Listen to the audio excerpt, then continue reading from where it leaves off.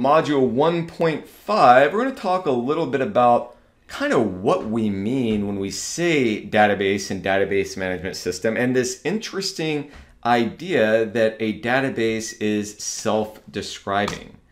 Okay, so here we have our integrated data and our database management system and all of our applications that are connecting to our DBMS. And databases are designed to overcome this old file system or two schema architecture way of doing things. So the database itself is just an integrated set of files. And this is something that's kind of interesting and important to think about, is even though we say we're moving away from storing data in files, databases still store data in files, right? It's just that the database manages the data that's stored in files separately from the application. Everything on your computer is stored in a file in some way, shape, or form, right? It might not be like a Word document or a text file or something that you think of as a file, but everything on your computer is stored in a file when it comes down to it. So a database is an integrated set of files which is managed by the database management system, okay?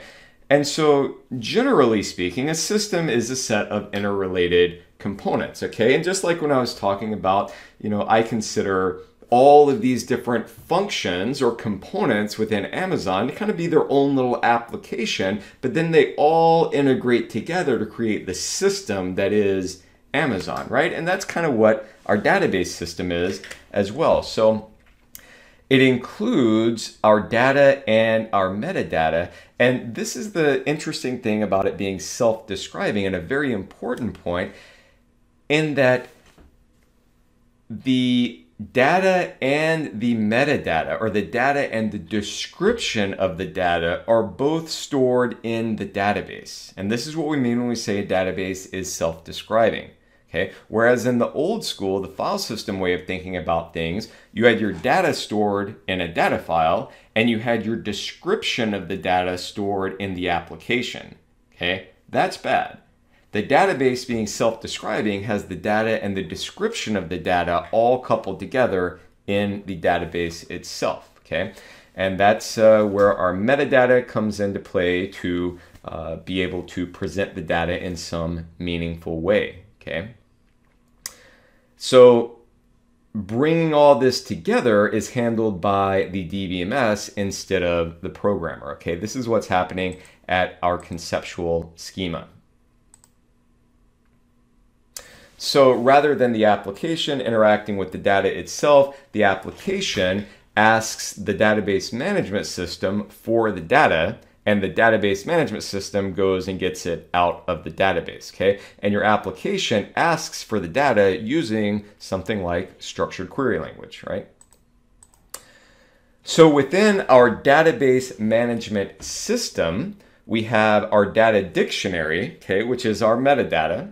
One or more query languages, which generally, kind of functionally speaking, all roll up into structured query language. So we have a data definition language, or DDL, for creating data, a data manipulation language for updating and deleting data, and then a data query language for reading data.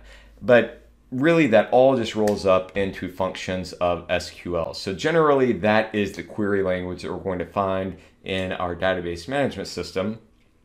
And then there are typically tools for doing things like generating reports, and then utilities for managing security, for importing and exporting data, for converting data, backup, restore, performance tuning, and things like that. So all of these tools and utilities that are stored in our DBMS.